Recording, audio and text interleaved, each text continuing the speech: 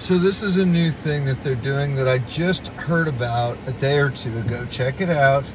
It says, what, UVI. So it is scanning the car for damage, and then it's going to scan it again on the way back.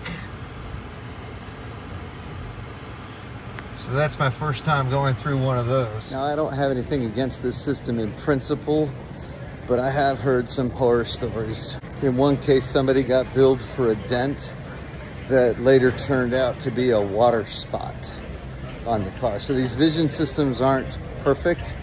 And I understand the rental car company's point of view. They need to check the cars quickly for damage, but they also need to check them accurately.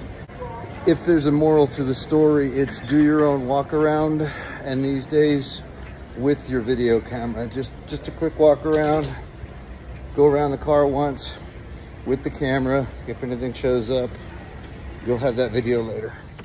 And here we are coming back. They put enough speed bumps in these things, but here we go. And there's the vision system and all the cameras and stuff checking us out, looking for damage. That is all. Safe travels.